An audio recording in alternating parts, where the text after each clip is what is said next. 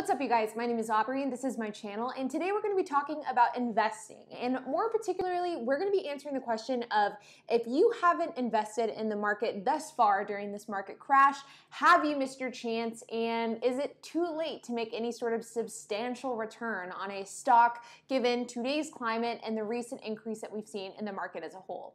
So let's get started. Over the last few years, we have seen an incredibly strong economy, which has shown to be an incredibly big win for the stock market. And as a result, we've been seeing new highs on an almost weekly basis for indexes and individual companies.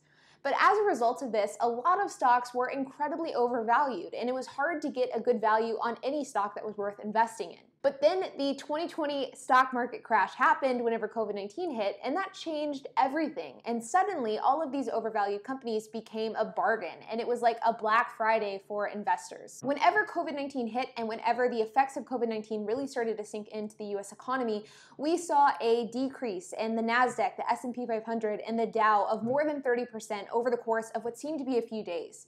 And these big market indexes weren't the only ones affected. In fact, companies like Boeing, Carnival Cruises, Norwegian Cruise Line, American Airlines, Delta, Cinemark, and literally hundreds of others saw a decrease of between 30 and 70% of their share price in a matter of a couple of weeks. But as a result of these incredibly significant and almost instantaneous decreases in stock price with some of the biggest companies in the world, investors now finally had a chance to get in on these huge companies at an undervalued price. So as a result, many investors, including myself, have been absolutely shoveling money into the market, and to different stocks and to different companies that are undervalued that will see an ultimate increase once the economy and once the world returns to normal post-COVID-19. But as the world is slowly starting to return to normal, and as people are returning to work and returning to their normal day-to-day lives, we are seeing a significant increase in the market as a result, almost to the point where it's an unjustified valuation. And a lot of that increase has happened in the last few days. In fact, last week I created a video talking about my investment portfolio with TD Ameritrade, and at the time that I recorded that video, just 4 days ago,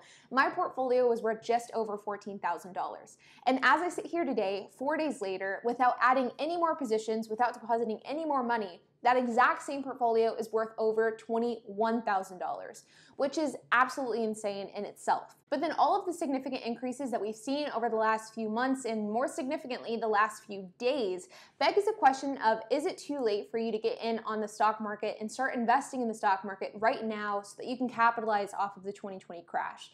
And my answer to that question is absolutely not. It is not too late. Is it too late to make a 300% return on investment in a matter of a couple of months? Probably. And chances of you making a 200 to 300% return short term is quite low. But that doesn't mean that you can still find some extremely solid companies that are really great investments that are incredibly undervalued. So let me give you guys a few examples of this. So if we look at Wynn Resorts, the ticker symbol WYNN, you will see that right before the crash, the stock price was at about $135 per share. And at the lowest point in the crash, it was sitting at about $50 a share. And as we sit here today, it is at $105 per share. Another example is the Walt Disney Company. If you look at the Walt Disney Company's stock price right before the crash, it was hovering at about $141 per share. At its lowest point, it was sitting at about $85 a share, and it's currently sitting at a stock price of $127 per share. And the fact of the matter is that Disney parks are opening back up next month, and with that, you can expect to see some sort of increase in the process. And for one last example, let's look at Halliburton.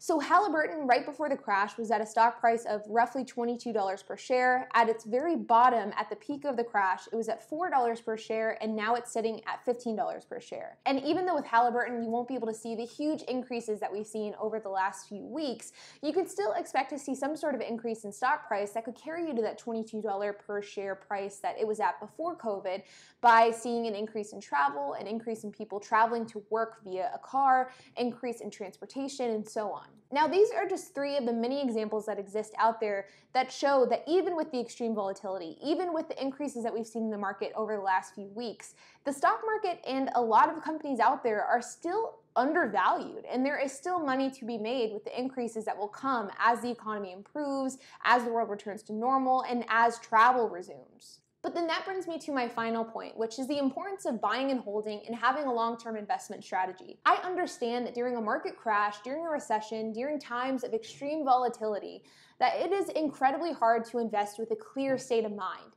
It's hard to not let your emotions get the best of you and to not be upset with different trades that you make, the timing of your trades, and the decisions that you make as an investor. But if you have the strategy of simply buying and holding and investing long term, it really kind of takes those little emotions and those little feelings out of the equation. Because at the end of the day, if you invest in companies that you believe in, if you invest in companies that have strong fundamentals and that have a strong future, COVID aside, then you will be able to weather out any storms, whether it's volatility, whether it's market crashes like what we just saw, or whether it's extreme increases that have absolutely no basis behind them like what we just saw this past week. So if you guys are interested in investing right now and getting into the market, then I would highly encourage you guys to do that, because I think that right now is a great time to get in on incredibly strong companies at a really undervalued price. But with that, I think it's as equally as important to understand that buying and holding and investing long term is the strategy that is going to win every single time. And if you invest, make sure that you understand that stocks go down and stocks go up and it's out of your control, and you need to try your best to get your emotions out of the equation altogether. If you guys decide that you do want to open up an investment account, make sure to use my Webull referral link down below. If you sign up using my referral link for a Webull account, then you will get 2 free stocks and I will get 2 free stocks whenever you sign up. And if you have any comments, if you have any questions, if you have any kind of remarks about what your thoughts are on the current state of the market, then make sure to comment below and I will make sure to respond to every single comment.